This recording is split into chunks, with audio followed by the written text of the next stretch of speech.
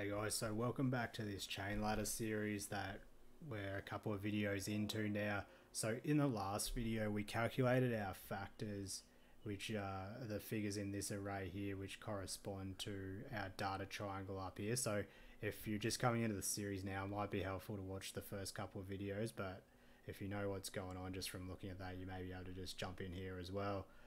And we plotted them down here. And what we're alluding to is the fact that we haven't seen any evidence to suggest that at this last column out here, we're fully developed and this is actually an ultimate loss, particularly since this last factor here is not one, and you'd probably like to see a couple of ones as well, just to show that it's not just the 1 year where there's no difference. You'd probably want to see, for confidence, to have more confidence in it, you'd probably want to see that that figure remains stable for a number of development periods. And that's going to obviously change depending on what class of business you're looking at.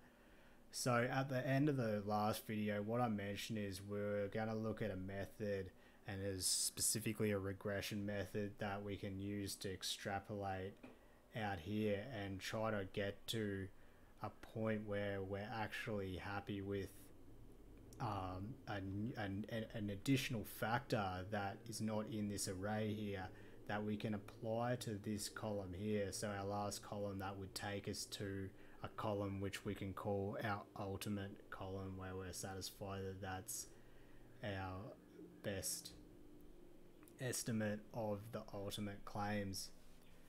Now if we look at this plot down here, which we plotted up in the last video, it doesn't really look too suitable to feed a regression line to it. It doesn't look linear at all. And what we're going to do now is we're just going to explore that a little bit. So what we'll do is we'll create another plot here. And we'll just create a fixed size 12.6.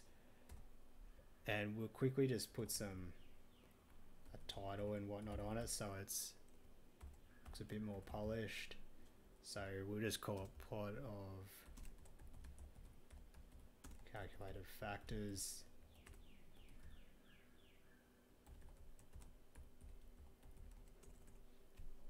We might be able to just grab these from up here. Actually, we'll grab our from the last video if you've been following along. If not, you might have to type them out, but we'll grab those for our X and Y label of our plot.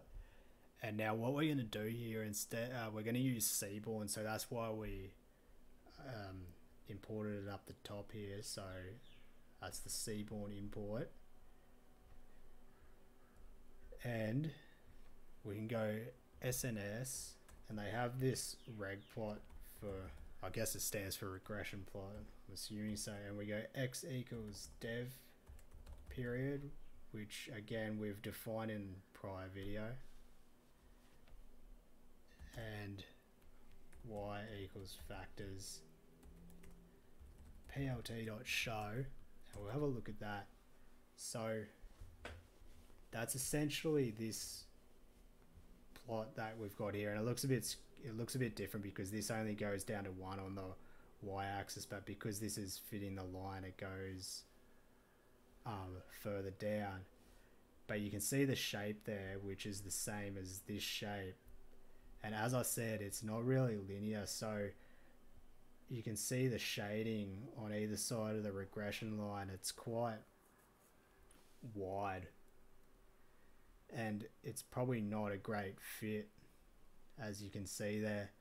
So what we can do is we can do this. We can go SNS, so Seaborn again, reg plot, and we'll set our X as dev period again,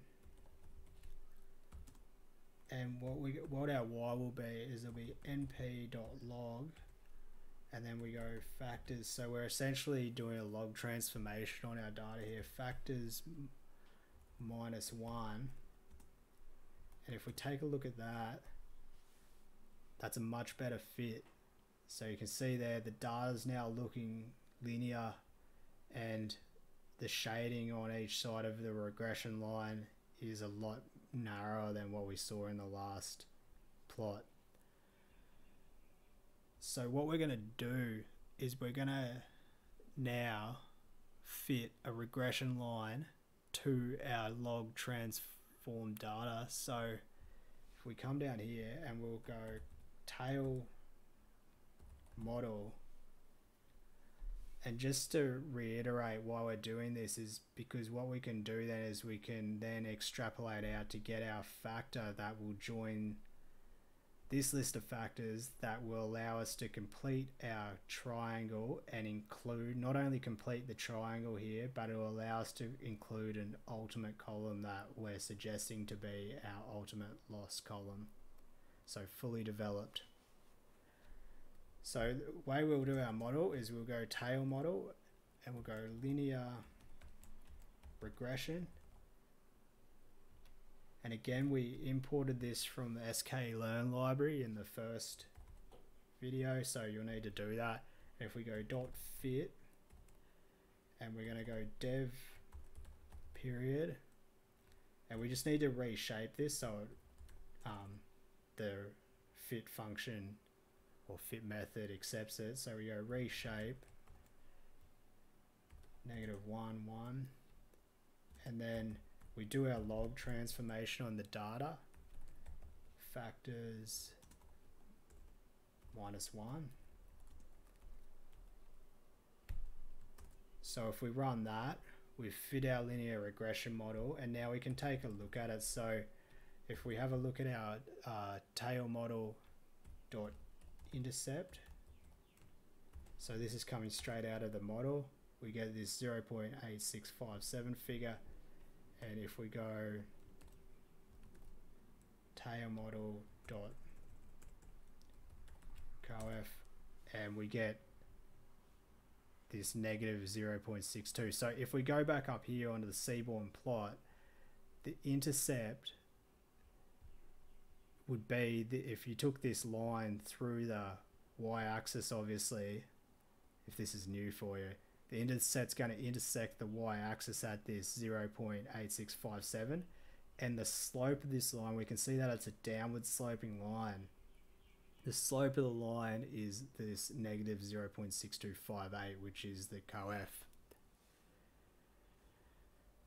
Now what we're going to do here is we're going to create a new variable, and we're going to call it tail, and we want a numpy array.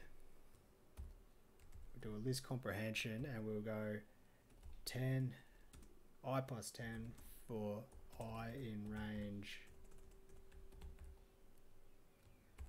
go 101, so we've got plenty of data there, and I'll show you what this is doing in a second. And then if we go tail equals numpy or np.exp, so because we did the log transformation up here, we're converting it back, so the inverse function to log is exponential, so we go exp, and then inside there we go tail model dot intercept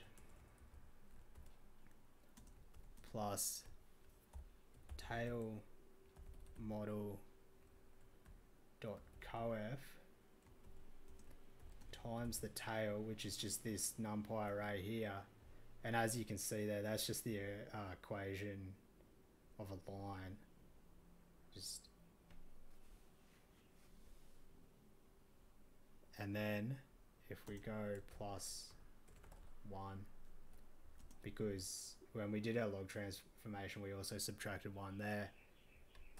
And then if we take a quick look at our tail, what we get here is we get these factors, and then since we went out so far with our range out to 101 here, we get all these ones. So that's essentially telling us that based on our model, our linear regression model, we're saying that it's fully developed out here because there's no change, it's just 1 1 1. And then what we want is we just want to create just one factor out of these that we can add to our list up here and just have one factor on the end. And if you had, for example, here the last column, which is 10, and you multiplied it out, you'd multiply it by that to get to 11, and that to get to 12, that to get to 13, and so on. What we can do is we can just create our tail factor by doing this. If we go tail factor, and then we just go tail, which is this array here, and then just go dot prod, and it's just going to take the product of everything. So it's just going to be that times that times that times that, and then once we get to all these ones, it's just not going to change. And then so when we go tail factor and actually take a look at it, that's what we get. So we get this 1.009817.5, and that's going to be then effectively included to this array here. So you can think of it as these are all our factors. That one's the last one we have, but then we can use this 1.00981 to multiply that by this column 10, and it'll take us to our ultimate figure. So obviously you saw before when there was the tail, it looked different. We multiplied them all together. We've just condensed that into the one tail factor that we can multiply by the column 10 once we've completed that. And what we're going to need to do to get to that point is we're going to need to either complete or square this triangle. So we have values here. We're going to have to fill it all the way across, but we're going to have values in here that we can use our tail factor that we just calculated there to get to our ultimate. And the way we're going to fill it, as I've said throughout this series, is that each one of these other factors,